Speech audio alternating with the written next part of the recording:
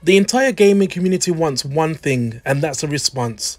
Some information in regards to what is happening with Suicide Squad Kill the Justice League, whether that be from Rocksteady, the Suicide Squad account, or even Warner Brothers themselves. What is actually happening with this game? It really does seem as if Suicide Squad has been left in a state of limbo. By doing so, it means that fans are making their own assumptions when it comes to this game, whether it be on YouTube comments, Twitter, forums, Instagram, any platform that is talking about Suicide Squad, someone has something to say about this game. People that do need to say something about this game is Rocksteady or even Warner Brothers themselves. What? The fact that I've mentioned Rocksteady needs to be the ones that makes the announcements, I do think that that decision is down to Warner Bros. Themselves, because I believe Rocksteady as a studio does not have that power, that they are not obliged to tell anybody anything when it comes to this game. It's up to them when they want to release information, it's up to them how they want to deal with the promotion, it's up to them how they proceed forward. Come on, man. Do you agree with this statement or not? One of the biggest factors when it comes to Suicide Squad Kill the Justice League is that people are saying that this game is not needed within the superhero genre. A live service game with battle pass is something that people do not want to play.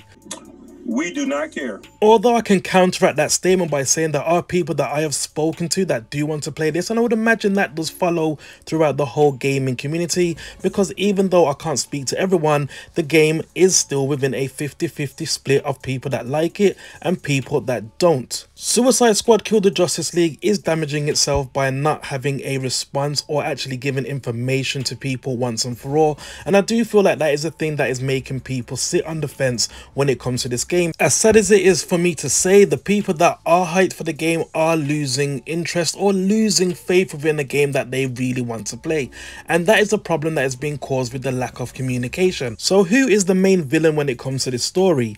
Is it the fans' reaction, or is it the ones that have the power to let people know what is actually going on?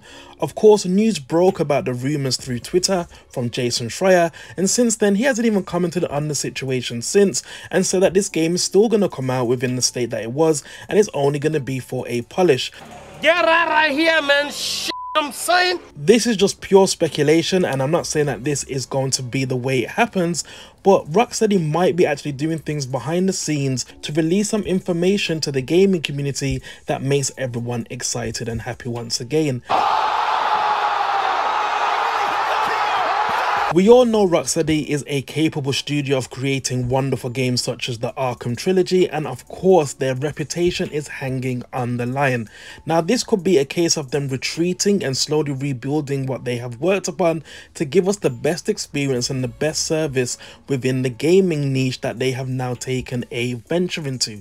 In layman terms, they've looked at the reactions, they've looked at the game, and they've decided to implement new things or polish or remove, I don't know exactly what, to be honest, but they will be trying to make the best version of Suicide Squad Kill the Justice League for us to play when it finally does get released. Time is ticking for Suicide Squad as we are now in April, and the game was set for a release date of May 26th, and I feel like this is something that needs to be addressed as soon as possible.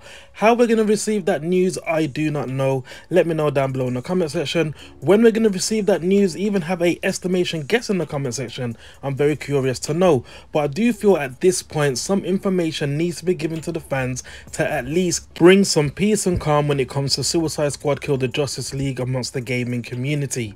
No matter what your views are when it comes to Suicide Squad Kill the Justice League, let me know what you think about the current situation of this game, how Warner Brothers or Rocksteady have dealt with the upheaval and the removal of any announcements when it comes to it, and I'm interested to see what you guys think within the comment section.